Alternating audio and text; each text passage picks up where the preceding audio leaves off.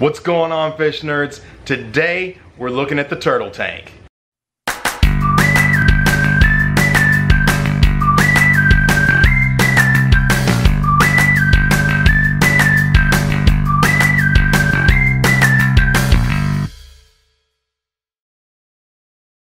Alright guys, now before we get into the turtle tank, just real quick, I do want to say I am coming up on 500 subscribers and I want to do a 500 subscriber giveaway after we hit that 500 subscriber mark. So I'll do some kind of contest. I don't know what the contest will be or how it'll work, but I do want to give something to somebody, you know, to give back to you guys for all the support that you've shown me. I do want to do something. The prize, the giveaway, will probably be a Fish Nerd t-shirt. Not entirely sure yet, but that'll most likely be what it is. And if you've got ideas for how to do the contest, throw those down in the comments below, but just have that in mind. I think I'm at like 481 right now while I'm recording this. So once we hit that 500 subscriber mark, I will do a contest. I'm still figuring out what I'm gonna do, but we're gonna do something. So just have that in mind. And also just something I want to show you guys here real quick is this tank right here. Somebody at work gave me this tank. I have no idea what the dimensions are, and actually somebody else from work has all the equipment and things that go with this tank, and they're supposed to be getting that to me. The girl at work had this set up and she had hundreds of dollars equipment, she said, in the tank, and then just after her fish died she never got any more fish and she just wanted somebody to put it to use. And so she actually gave all the equipment to another one of our co-workers because he thought he might be interested in getting into fish, but he ended up changing his mind. So she gave me the tank and asked him to give me all the equipment, and he's already talked to me. He's just got to figure out how he's going to get it to work and stuff, or when to arrange to get it to me. So don't know what I'm going to be putting in this yet. I don't know what size tank it is. As far as how many gallons, but that's a 20 tall, if it gives you any point of reference. I'm toying with the idea of maybe a betta sorority, maybe, just maybe, but I don't know, that might not be enough left and right for them to get away from each other if somebody decides to get a little bit rough. I don't know. Playing around with ideas though. If you've got any ideas, let me know what you'd like to see me put in this tank. But now on to the main event for today's episode. The Diamondback Terrapins. Where are you guys at? If I stand here long, oh, there's one down there by the pot. If I stand here long enough, they will come up to say hello. Let's see. And if you're wondering, I don't know if it shows up that well in the video enough for you to notice, but the water is tinged green a little bit, and that's because about a week ago I did treat the entire tank with API fungus cure. Just as a precaution. I never saw any fungus on any of the turtles. They're all hanging out back here. But Donnie, this one right here, that you can see best right there, was doing this thing where he would kind of spin in circles. And he wouldn't so much do it here in the tank, but when I would take them out and put them in their little containers to feed them, he would start spinning in circles like a dog chasing his tail, except he was chasing his foot, and he'd be like biting at his foot. So I took some pictures, you know, of him and of his feet and stuff, and posted them on turtleforum.com, got some expert advice and things, and they agreed with me that it didn't look like there was any kind of fungus issue, but I did go ahead and treat it just in case. Talked to some other people, and from the looks of him, it seems like it's just some weird quirk or weird phase he was going through. One person even had a theory that maybe he associates, like it's some kind of associative Pavlov's dog thing where he bites his foot because he knows he's about to get fed, and whether it's because he's excited or just because he associates it, I don't know. But he seems to be doing better. I don't know. But just as a precaution, I did treat the tank with fungus cure, just in case he had some skin fungus that I just couldn't see. So the water's still a little bit tinged. It hasn't all come out and the water changes yet. What we got down here? Can't tell. Typically I come up to the tank like this and they just all come swarming over to the side. And that is Leo there that just ducked back down. They might be afraid of the camera. I don't know what's going on. That's Donnie down there. There's Leo there, out in front of the plants. I can't tell who that is back in the back. Oh no, that's Raph behind the plant there. Here's Donnie. Donnie's usually one of the first to come up and say hey. And either they're not hungry or they're afraid of the camera, because normally I'll get all four of them right up here climbing all over each other trying to get to me. What's up, buddy? I'll come around here, see if I can get a better angle on them. See them a little better.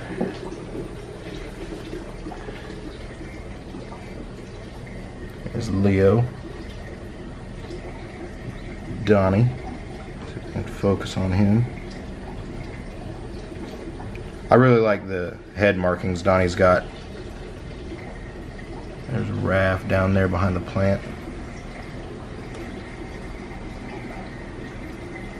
What's going on, Leo? This is Mikey here.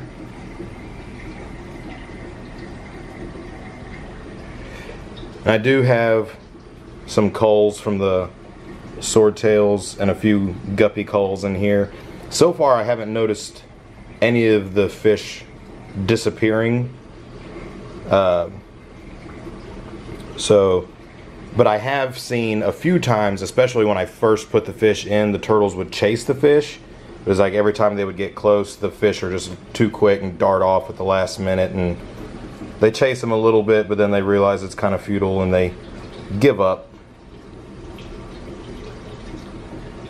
And down here, this thing right there is a piece of what you call it, cuttle bone, just for them to chew on, to have it available, which they've already got all this crushed coral that they can munch on for calcium, but I threw that in there, and they've not messed with it. It floated in here for a while and then it's sunk down.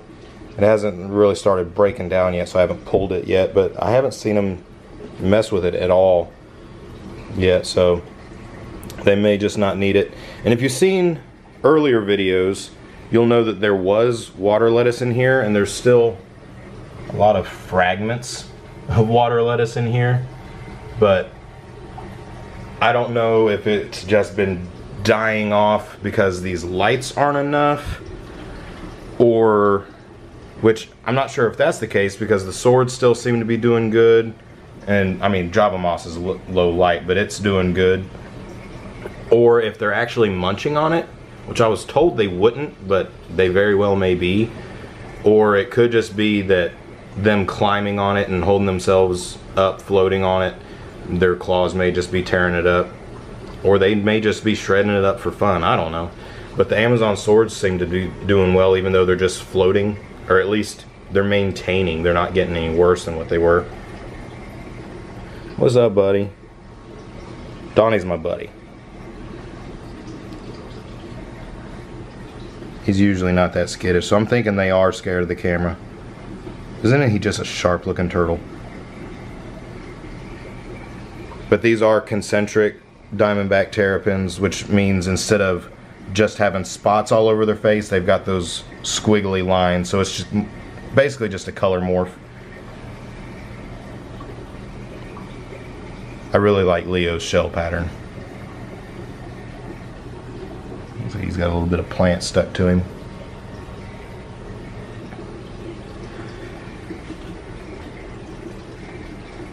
But for filtration, if you've seen my earlier videos, I apologize because you already know this, but I do have the tank drilled here, and then it drains out through this pipe into the trickle sump filter, which I have a video on how to build. I'll link to that.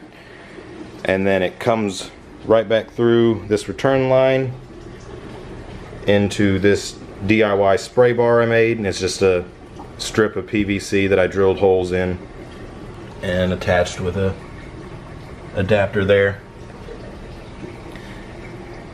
But these guys, they love to hang out either in this plant. Every now and then they'll hang out on this one, but this one doesn't stand out of the water as much if they're going to be resting, or they'll just float on the Amazon swords, or they'll hang on to the overflow. I do have the dock for them to, the basking dock for them to get out and bask under the UVB light, and this is a UVB and heat lamp combined in this bulb, so they do get their UVB rays, which turtles do need. They need more than just a heat bulb. They need the UVB for their shells.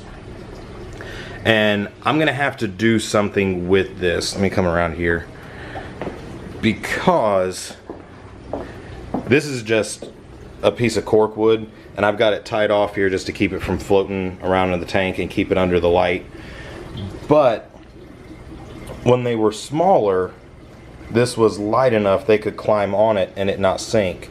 But now they've gotten big enough, or I don't know if it's happening with just one of them climbing on, or if it's when 2 or 3 get on at the same time, but it's actually sinking down when they climb on, and it's getting wet, and it's staying wet up here, which is bad, because they need to be able to get on a completely dry surface so that the bottom of their shell can completely dry out, because they need that in order to prevent shell rot. They need to be able to dry out completely before they get back in the water.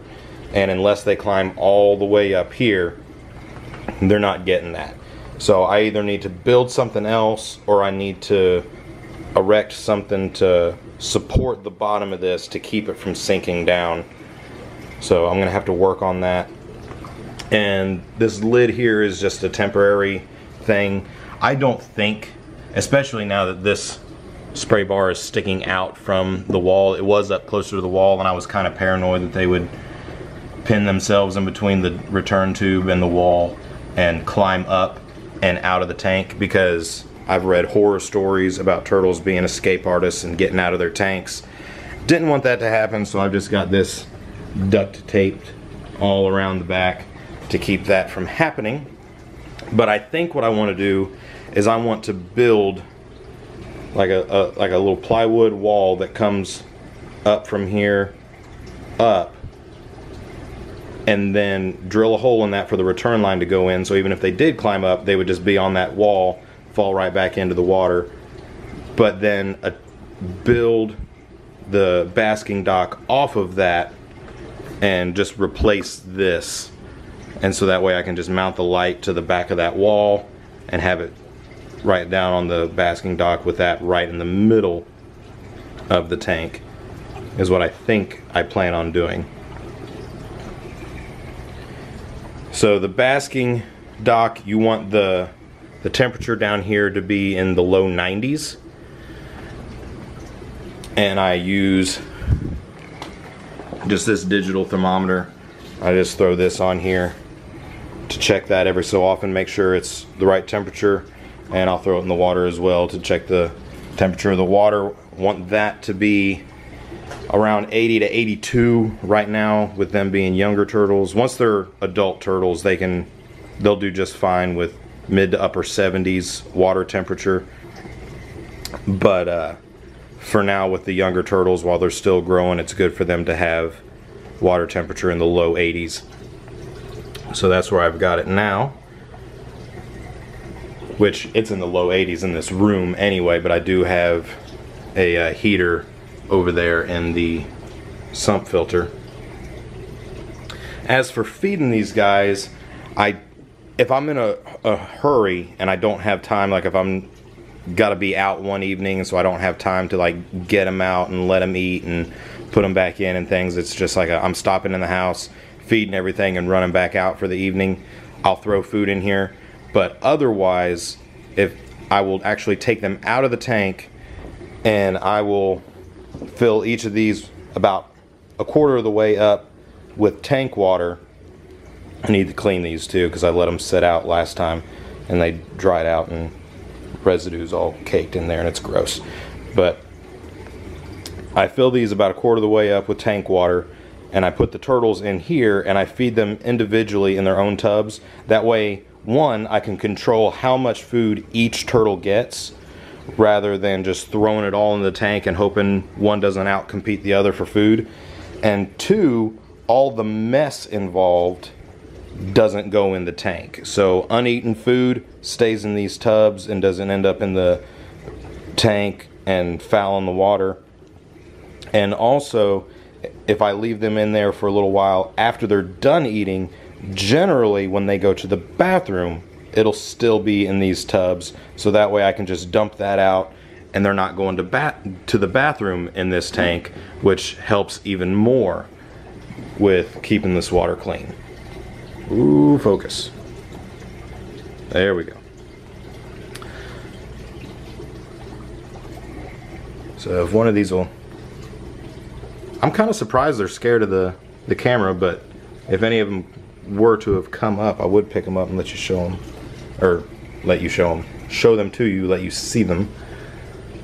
But somebody just went up under the dock. Who's that? Who we got here? That's Leo. What's up, Leo? Got Raph hanging out down here. Raph's the hungry one.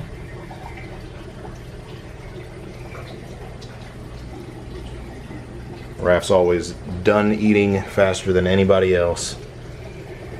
But speaking of eating, back to that, lost my train of thought. What I feed these guys is I've got Missouri aquatic turtle diet, and none of these do I feed more than the other. I just rotate. One time I feed this, the next time I feed this, then this, then this, and I just go through the rotation. But I've got the Missouri aquatic turtle diet.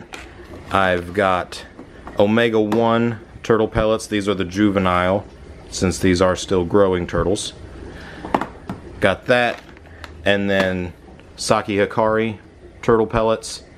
These things are pretty big and they stink. Oh my goodness. I mean, but they like it, but man, it stinks.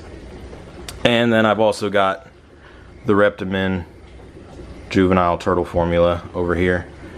And where... I've got more. Oh, here we go. Omega-1 shrimp pellets, which isn't necessarily intended for turtles, but they love it. And it's got a good ingredients list and nutrient profile for them to have that in the rotation.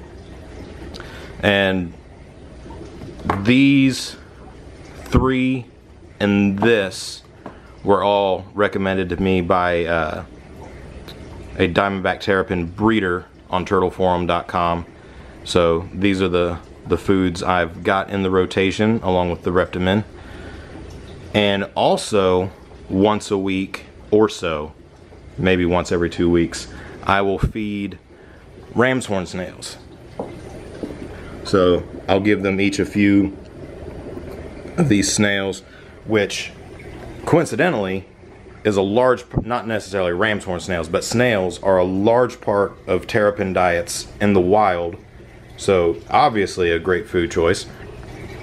But not only is it a good natural food for them, what they would eat in the wild, but it's also very good for their crush plates. They actually have in their mouths, they have a plate that crushes up shells of snails and different invertebrates and things like that, crabs, things like that they eat in the wild.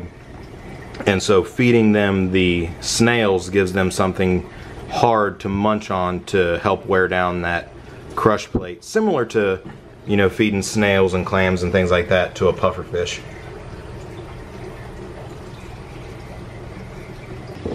Alright guys, I hope you've liked this video. If you have, give it a big thumbs up. I really appreciate you watching, especially if you've watched all the way to the end of this video. I thought this was going to be a short video because I didn't think I had that much to talk about, and I've gone a full 20 minutes. So kudos to you if you've watched this far. And if you haven't already, hit the subscribe button and hit that little bell notification icon, because I am putting out new videos every Friday morning. And if you hit that little bell, it'll notify you, so that way you don't miss any of my future episodes.